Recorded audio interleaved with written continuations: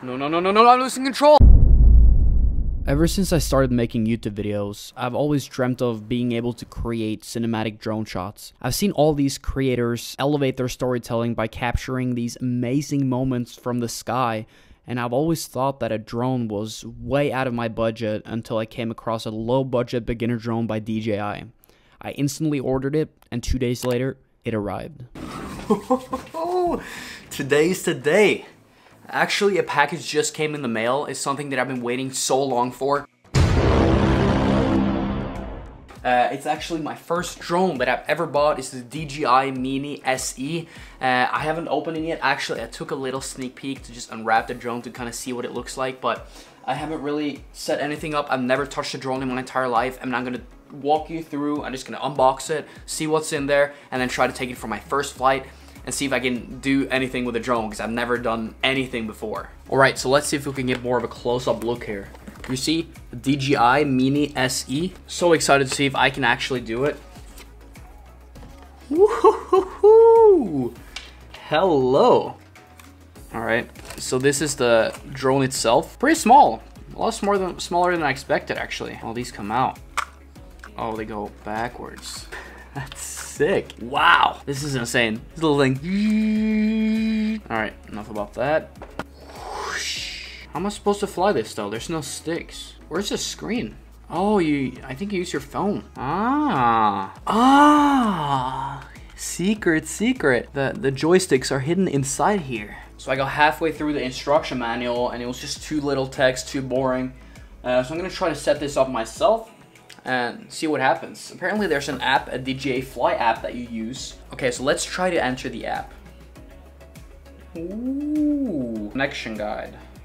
I have the cheapest, smallest DJI drone there is. Short press, and then press again to power on. Whoa.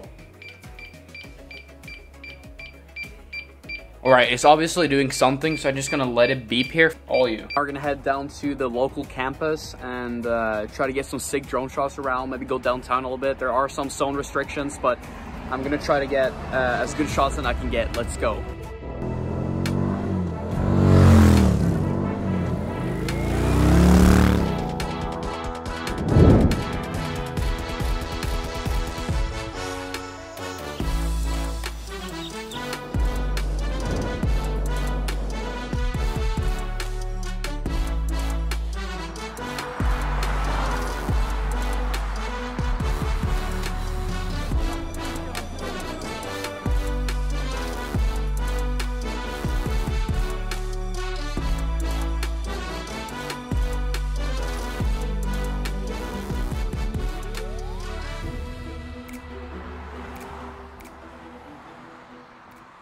Alright, that wraps up my first day as an official drone pilot, and I do have one confession to make. Actually, late at night, I was gonna do a flight at night to kind of see how the city looked when it was dark.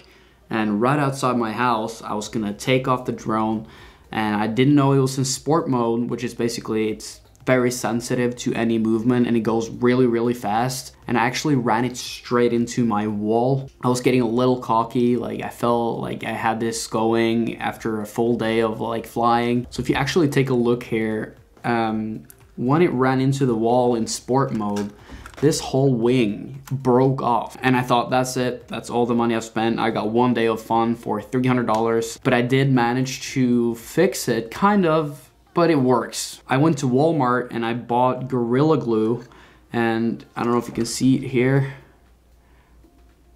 that I kind of just glued the wing together.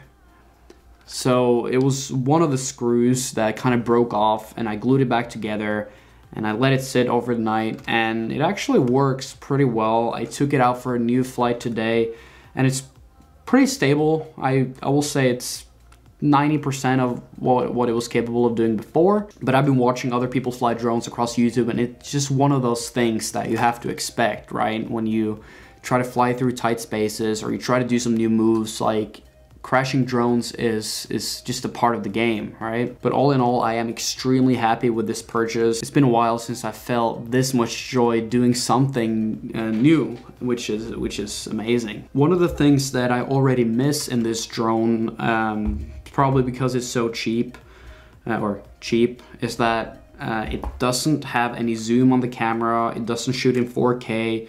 It doesn't have any auto flight, so it can follow up like an objective, like fly around it, follow it. And the only sensors it has is right underneath when it's trying to land or it comes close to something. And a lot of other drones have sensors on the side, kind of like to avoid obstacles. It also is pretty small, so it's pretty sensitive to wind. At the end of the day, it was a bunch of wind, so it kind of like just kept beeping, like telling me to land it because it was getting like thrown around. But all in all, I'm really happy with this purchase. I'm going to continue to fly, continue to prove my skills, and continue to shoot drone videos to tell better stories for this channel. Now, I really hope you enjoyed this video. If you want me to create more videos with the drone, please let me know in the comments. Also, if you're not subscribed, which you probably aren't because I have like 10 subscribers, feel free to just hit that subscribe button. It would mean the world to me as I'm just starting out. But I just love creating videos and I love telling stories, and at the end of the day, that's what matters, right? What you love doing. So without further ado, stay happy. Peace.